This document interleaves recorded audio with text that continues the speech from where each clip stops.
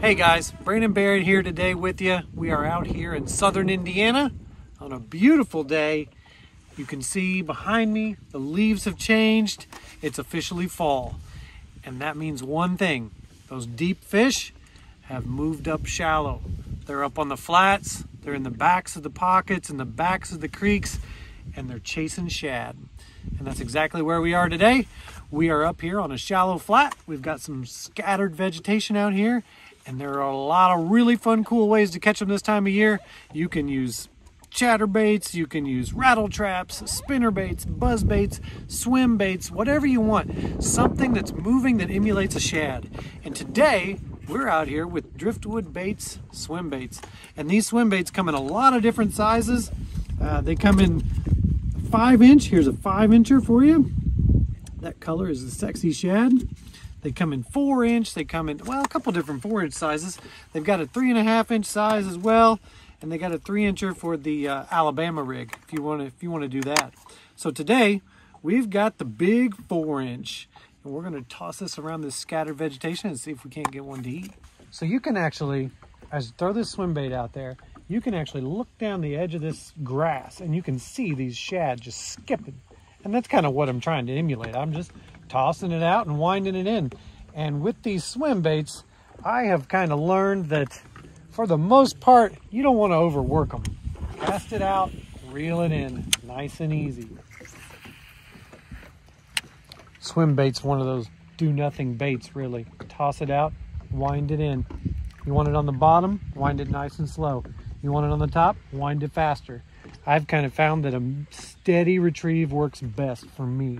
That's what I like. Seems like when I pop it and, you know, it kind of goes against what we're taught with a lot of other baits as far as reaction type baits. You want to pop it and jerk it and make it erratic. I think with a swim bait, you want to cast it out, wind it in nice and steady. And then all of a sudden, you're going to feel them. Pull, and you got them. A little tip when you're fishing with a swim bait, this is a very visual kind of attack. You're looking for cleaner water. Not that they won't eat it in a little bit stained or dirtier water, but clean water is definitely where this bait shines. You want to look down and be able to see this bait at least 6-10 inches plus. Something to look for, and you can see it right here in the early fall, which is what this is you've got a drain right there, you've got a ditch. And as those fall rains come in, it's washing in that cool water with those fresh nutrients, and that's what the shad are looking for. And the bass are just following their food. Something I really love about this Driftwood swim bait compared to a lot of them, a lot of these swim baits, the way that they're designed, there's a lot of really great swim baits out there, but this one, I can reel this one really fast on the surface and it doesn't roll. Because a lot of times you're watching these these shad out here and they're flipping and they're not moving slow. I mean, they're running. And so I'm trying to get this bait up here on the surface and you can see that this thing just runs true. So we're back here in the back of a pocket. Again, clean water, scattered grass, flipping shad. You really can't get a better recipe here for a swim bait. And you can see the shad jumping out there. It's the same size as the swim bait I've got on. It's just a matter of putting it in front of that hungry bass and she's going to eat it.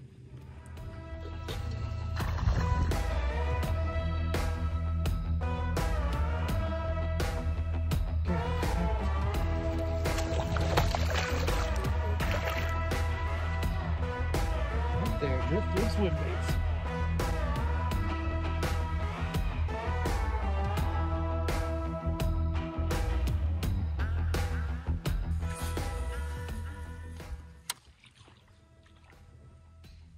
And a lot of people think that a swim bait is this open water lure. Get up there in the trees and throw it around laydowns and logs and stuff. Same place you'd put a spinnerbait. It's got a hook on the top. They'll eat it. Throw it around stumps, throw it around all the same stuff you would throw everything else. Also in the fall, when you've got vegetation, a lot of it's dying off. Look for the green stuff. That green stuff's got oxygen. They like it more. It's just look for the green stuff.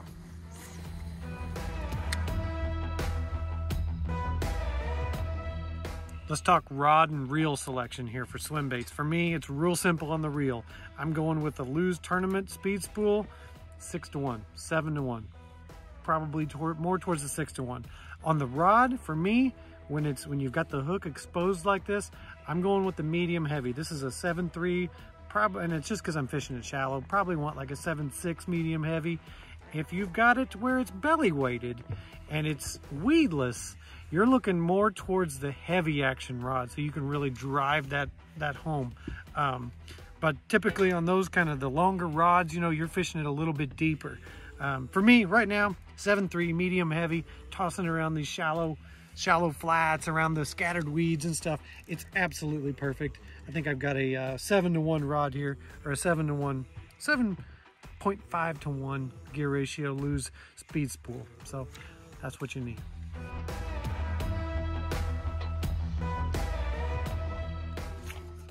There it is. There it is. Right there. Right there. Right there.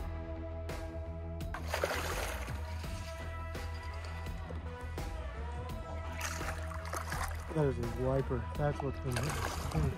So, as you can see, swim baits don't just catch largemouth or smallmouth. They also catch wipers.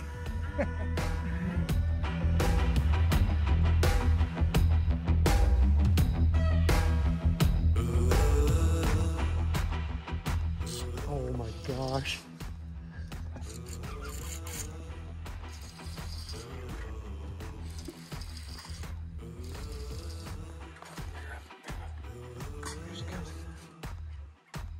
Look at the size of this fish.